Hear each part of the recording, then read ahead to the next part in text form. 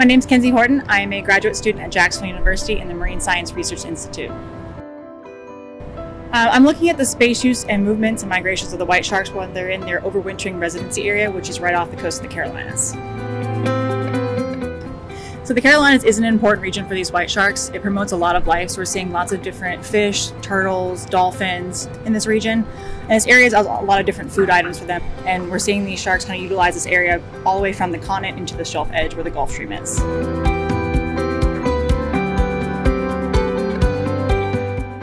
This area is actually a secondary nursery and overwintering nursery for the young of years, but we're seeing juveniles, subadults, and adults utilize this area. They're either staying here for a period of time or can continue moving south towards Georgia and Florida for their overwintering phase, but they seem to come back here at a certain time, and that's what I'm seeing from the spot and the acoustic data.